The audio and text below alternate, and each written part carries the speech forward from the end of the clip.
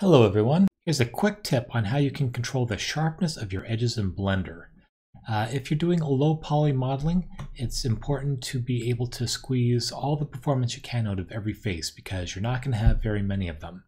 So what you want is in some cases to have nice sharp edges like this, like you get with Blender's default flat mode, and you want the other bits to be smooth. Select that again. So by clicking Shade Smooth, you can get these nice blends, and that's good for most of the polygons here, but what if you want some of those edges to stand out? Well, we're going to start by going back to the smooth shading. Then we're going to press the Tab key to go into Edit mode, and we're going to go into Edge mode. We can press number 2, or we could click that button right there. And I'm going to press the letter A twice to deselect everything.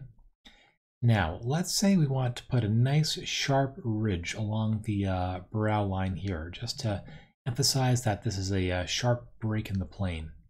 Well, what we can do is we can select the edges along here, and then I'm going to right click, and I'm going to select Mark Sharp in the menu, the drop down menu here. And that's also available if you go to the Edge menu up here and go down to Mark Sharp.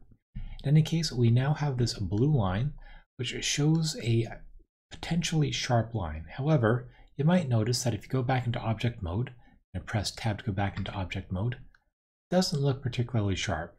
That's because there's one extra thing you need to do. You can come over here into the modifiers tab, and we're going to add a edge split modifier. And you might notice there's a little bit of extra sharpness because right now edge angle is checked.